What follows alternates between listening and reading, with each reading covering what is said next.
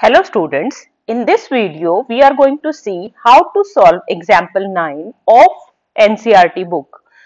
Here you have been given 0.235353 and you will have to write it in P by Q form.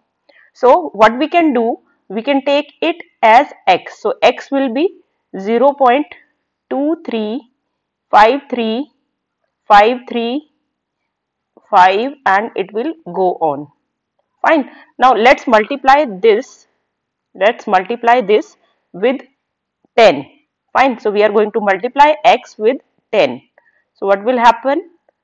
It will be 2.353535. Okay. Now you can see the decimal part of both of them is different.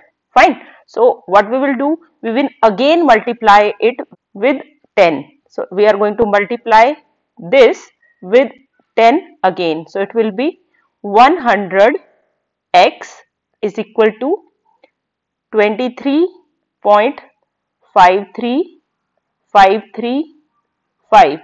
Now check it out. Decimal parts are same or not? No? So let's multiply again this number with 10. What will happen here? 1000x is equal to 235.3535.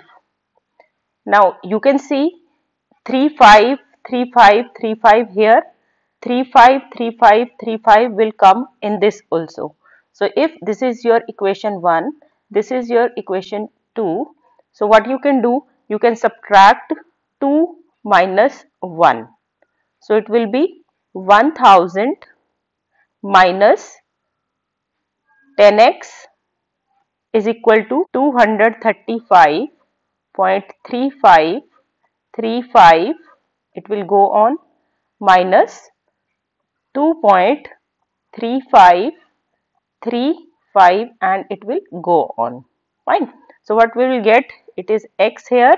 So it will be, if you subtract 10 from it, what you will be getting? 0, 10 minus 1 will be 9 and 9. Fine.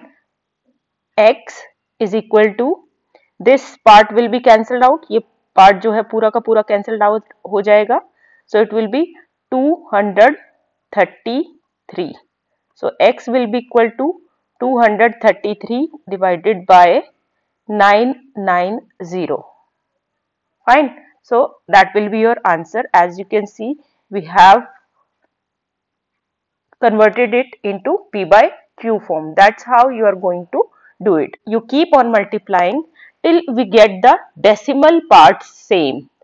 Fine. So first we have multiplied with 10, then we have multiplied by again 10, then again 10, और उसमें से आप देखोगे कि decimal part किस किस का equal आ रहा है, and then you are going to subtract those two equations only. Fine. I hope you are clear.